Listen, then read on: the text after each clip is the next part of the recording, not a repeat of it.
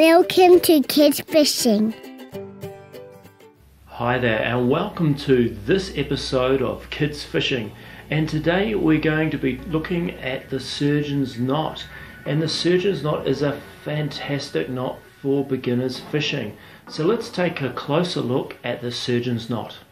And this is a great knot to teach your children to tie because it's a very practical knot and it's relatively easy to learn as well. And the great thing about this knot, as you can see, is that it allows you to join different types of line together. So whether that's braid to nylon or braid to fluorocarbon or fluorocarbon to monofilament nylon, or two different types of nylon. So it might be a thicker nylon and a thinner nylon and you want to join those together.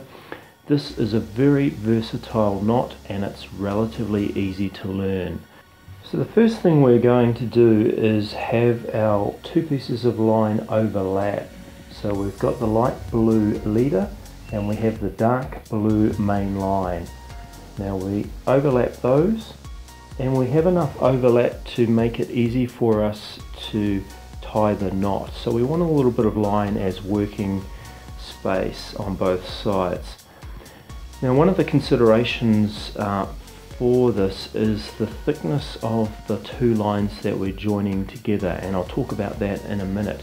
So the biggest step in creating this knot is to actually create a loop to start off with, and the way we're going to do this, and recommended way to teach children, is to talk about creating a number 6. So we've created a little loop and you can see it's number 6, so we'll do that again.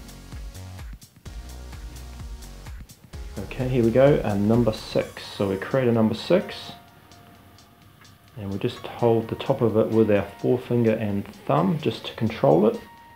The next step is that we're going to wrap the leader through the line like this, and we pull through the main line at the same time. So we're going to wrap it through and we're going to do 3 wraps. Now depending on the thickness of the line will determine how many times you need to wrap it through. So the thicker the line, the less wraps, the thinner the line, the more. So it could be somewhere between 3 and 7 wraps. So we've done our 3 there. Now if you're using braid, you may need to do 5 to 7 wraps, and you probably will need to double over the braid as well so that it doesn't actually cut through the monofilament or the fluorocarbon. And also it depends on how thin the line is. So if it's very thin nylon, you might need to do up to 7 wraps just to give it traction. So we're holding both ends of the knot here and we're just going to cinch it up. Now the other thing to think about too, and it's very important, is if you're doing this with nylon or fluorocarbon, you need to wet the knot before you pull it tight, and that's very important because the friction of pulling this knot tight will actually melt the line otherwise and obviously create a lot of weaknesses. So it's very important that you actually wet the knot before you cinch it tight. So now we're just going to pull the knot tight.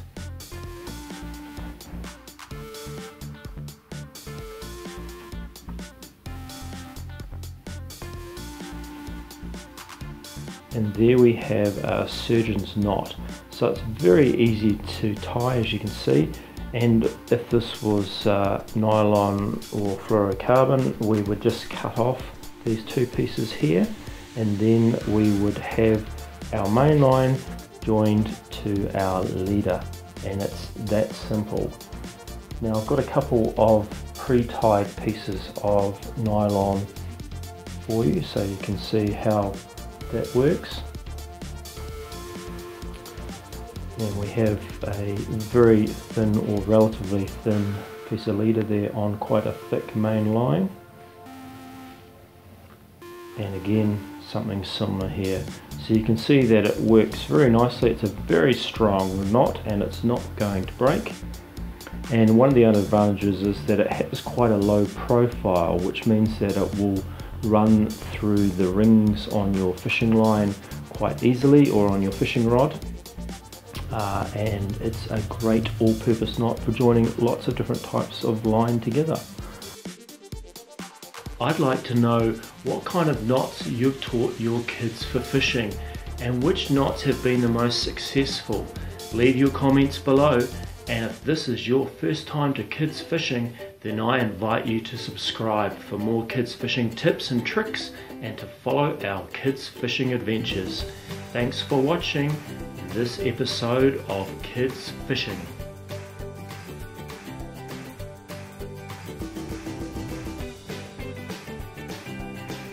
Kids Fishing.